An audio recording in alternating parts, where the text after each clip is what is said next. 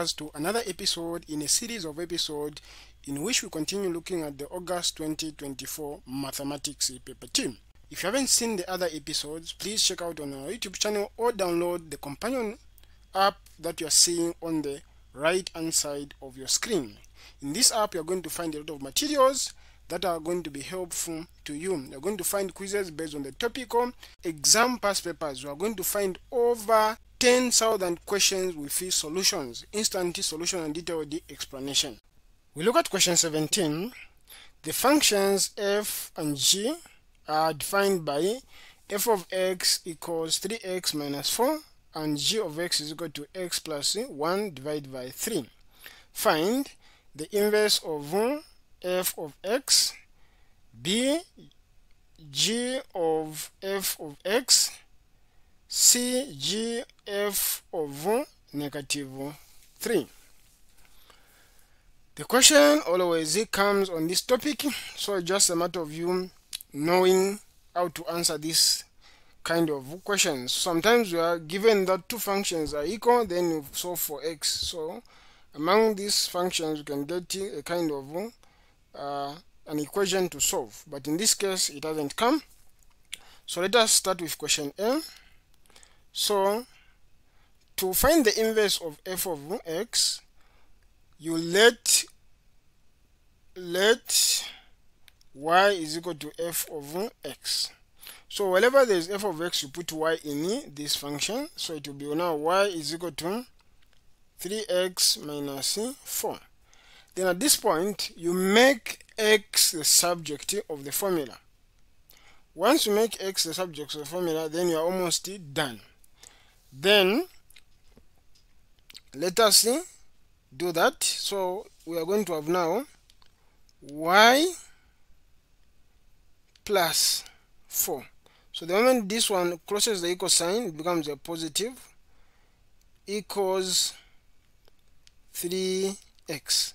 Then we divide by 3, to remain with x this side. So what I get now is x is equal to y plus 4 divided by 3.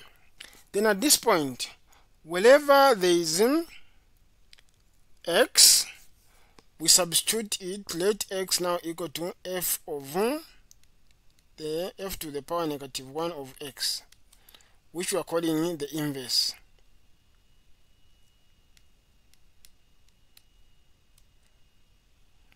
Okay, you do that. Then wherever there is y, you substitute x. So meaning the function becomes now f is equal to x, whatever there is y, you put x plus 4 over 3. So this is the inverse of this original function. So this is how you answer question M. So we go to question A. To answer question A, we just now write this one properly. So it becomes f is equal to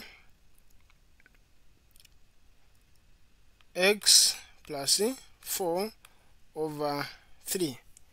That's what we do. So once we do this, then we would have answered question A. So after answering question A, we can answer question B. So to answer question B, let me use this space so this will be B.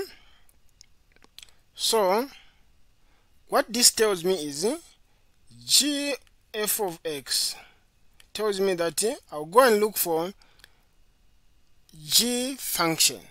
So what's the g function? So in the g function, wherever there is x, I'm going to put f of x. So it will be f of x plus 1 over 3. So what is f of x? Is this one. This is f of x. So this one becomes now 3x. Let me use a different color so that you're able to see clearly. So it will be 3x minus 4, then plus 1 over 3. So the red is replacing f of x, which is replacing the x value here. Take note. Then at this point, it's just a matter of simplifying. So we're going to get negative 4 plus 1 is negative 3, so we're going to have 3x minus 3 over 3. We divide that one, this one ends up giving me x minus 1. So this is GF of x. So take note of, so this is our final answer, which is x minus 1. Then once you do that, you get that 2 marks. Then we go to C. Now in this function that we found, this function in B, wherever there is x, we are going to put negative 3. That's as simple as that. I can even in this small space which is here, because this one is a straightforward. So C, we have this function, or let me just go to the new page. So C, we have GF of x is equal to x minus 1, which we've found. Then to find GF of negative 3, it will be negative 3 minus 1.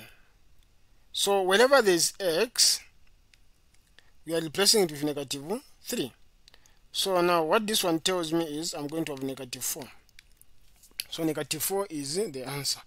So you write in your exam paper properly like that in the answer provided. Once you do that, you're good to go. You get these 4 good marks. So thank you for joining me in this episode. Please join me in the next episode as we look at question 18. And if you haven't downloaded our app, please download it. It will make your life easier.